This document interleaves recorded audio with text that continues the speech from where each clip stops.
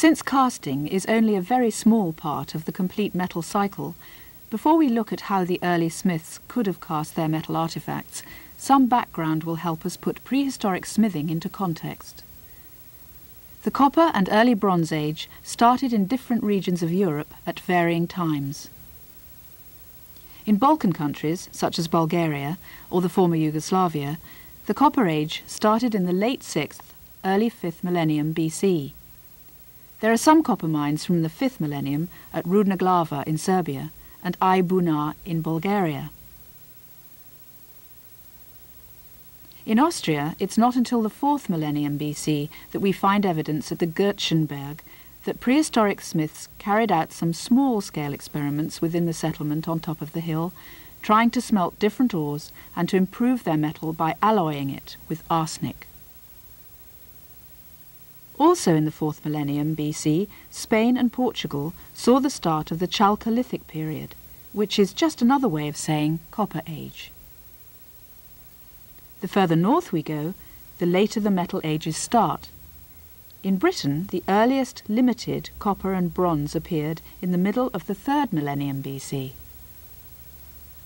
The raw material for copper and bronze comes from either copper carbonate ores, such as the beautiful blue azurite,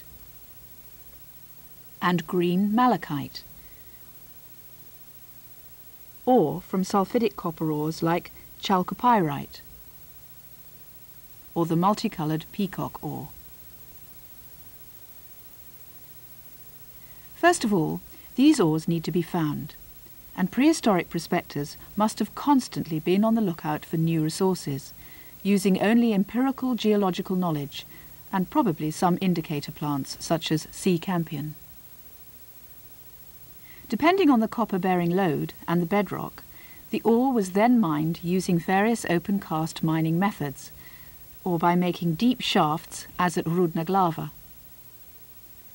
The mining activity left behind characteristic tool marks in the rock, or visibly empty veins, as well as spoil heaps, which are usually full of discarded and broken tools, such as hammerstones. Following mining, the ore was crushed on stone slabs using crushing stones and concentrated, which is also called beneficiation. Smelting of the ore then followed. If it was a sulfidic ore, the smelting was preceded by roasting the ore to drive off as much of the sulfur as possible. Usually smelting processes leave enough evidence behind to lead to discovery of the processing sites. Roasting beds leave an area of scorched earth. Other useful indicators are furnaces or furnace walls, and slag, as well as droplets of copper, crushed ore and gangue, charcoal-enriched soil and tools. Sometimes, particularly in the very earliest periods, the slag needed to be crushed to get out the copper prills still enclosed in it. Later prehistoric smelters may have managed to obtain pretty pure copper, but it still needed refining to remove the impurities. So, the raw material had already undergone various stages before the smith started to use it for the casting process. First, the hand-sorted copper ore concentrate, together with charcoal and flux, was loaded into the furnace for smelting. Air blasts from bellows brought the temperature up to melting point, and bits of the furnace lining would get mixed into the melt. After several hours, the slag, if liquid enough, was tapped or run out of a hole in the side of the furnace, and the liquid copper was run off into a prepared space in front of the furnace. Some of the material wasn't liquid, and this formed furnace slag. It seems that in the earliest periods, liquid slag that could be separated from the liquid copper was hardly ever produced, and furnace slag containing copper prills was the normal end product of a first smelt. This furnace slag then needed to be crushed and hand-sorted to separate any copper prills from the waste slag.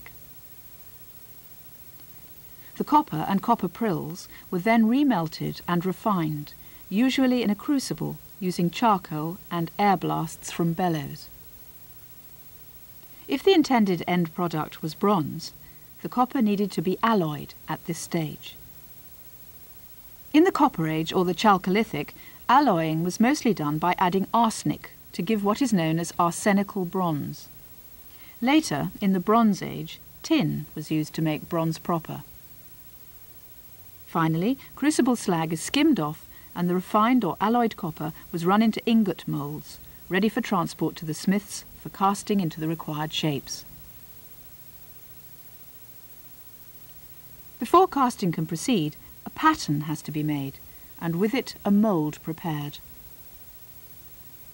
A wooden pattern excavated at a wet site in Switzerland has now provided proof that prehistoric smiths used wooden models to make their moulds.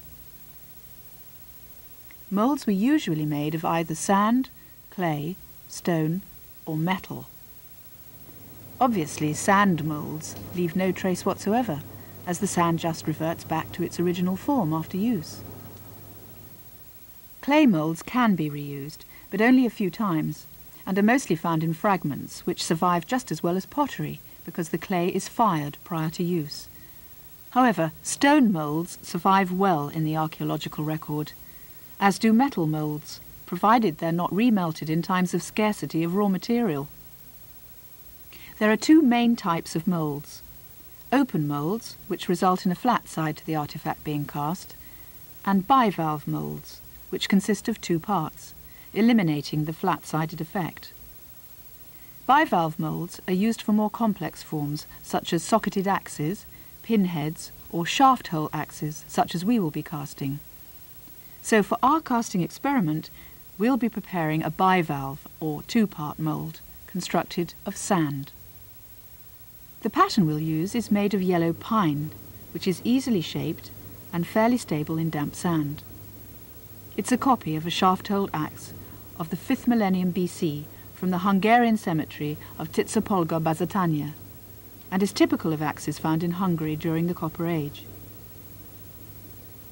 In order to prepare the mould, the model must first be supported. This is done on a bed of sand called an oddside. The drag box, which will hold the bottom of the mould, is positioned on top of the oddside, and the pattern is dusted with parting powder to enable easy removal from the finished mould.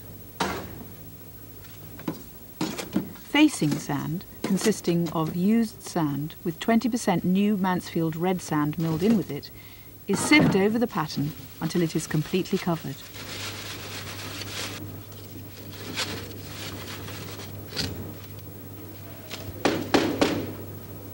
The box is then filled with floor or backing sand to about 50 millimeters above the drag box sides. The sand is rammed with the wedge end of a rammer, being careful to avoid hitting the pattern itself.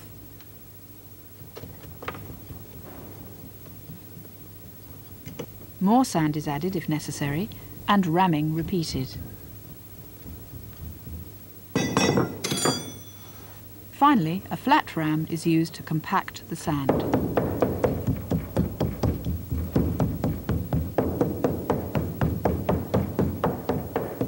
And the excess is removed by using a strickle.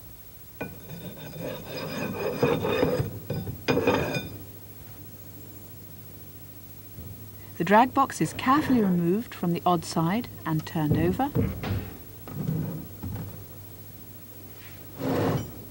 The mould is cleaned up by clearing away any loose sand and smoothing the edges around the pattern.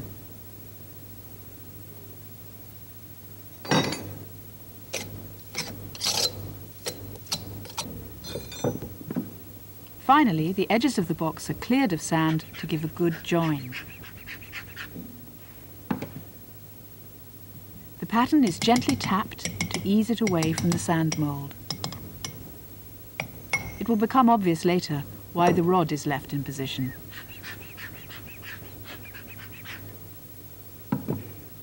The top box, or cope box, is positioned on top of the drag box, and the pattern is again sprinkled liberally with parting powder. Before positioning the down spruce. This will form the opening to enable pouring of the molten metal into the mould. The whole process is then repeated in exactly the same way as before. First, using sieved facing sand, then filling the box with floor sand and carefully ramming. Finally, when ramming is completed, the sand is strickled flat and generally tidied.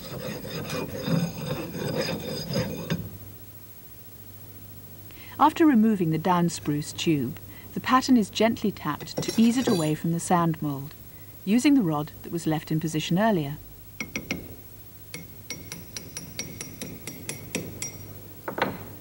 The mould is then separated by lifting the cope box off the drag box and carefully turning it upside down on the bench.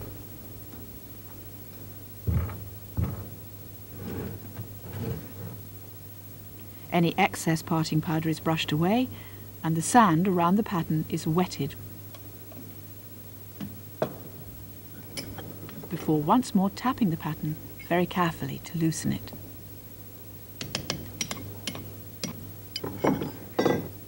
The pattern is then gently removed from the mould.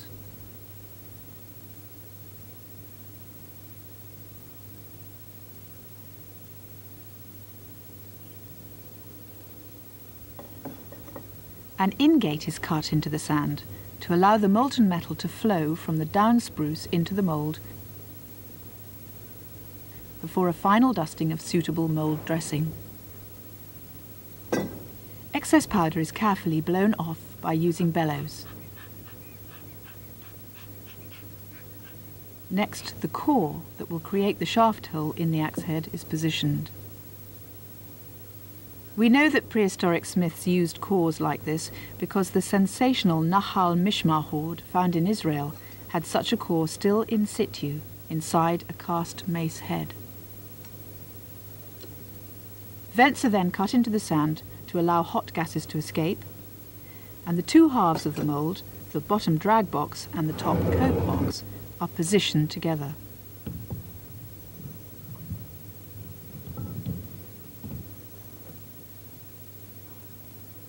Finally, a runner bush is fitted to the top of the down spruce to enable easier pouring of the hot metal. The completed mould is now ready for casting. In the prehistoric period, copper or copper alloys were melted in small crucibles, of which several types are known. The most common in Europe was a ladle with a handle, which was often hollow to facilitate lifting the crucible by inserting a wooden handle. There were also plain crucibles, as illustrated on an Egyptian frieze, which were lifted out of the fire by using greenwood tongs. These crucibles were tempered with large amounts, 50%, of sand or quartz to help them withstand the high temperatures required. Whilst prehistoric smiths had to use charcoal to produce the necessary heat, we're cheating by using a modern gas-fired furnace and a plumbago crucible made from graphite and clay. Pure copper melts at 1083 degrees Celsius, and modern safety precautions demand that we wear protective clothing, particularly goggles, gloves and stout footwear, which obviously wouldn't have been available to the prehistoric smiths. Once the copper is completely molten, the surface slag is skimmed off. Any skimmers or stirrers must be preheated to prevent hydrogen being introduced into the melt. The alloying material is then added, in this case tin, and the mixture stirred. As a safety precaution, all additions to molten metals must be warm and dry. Addition of alloying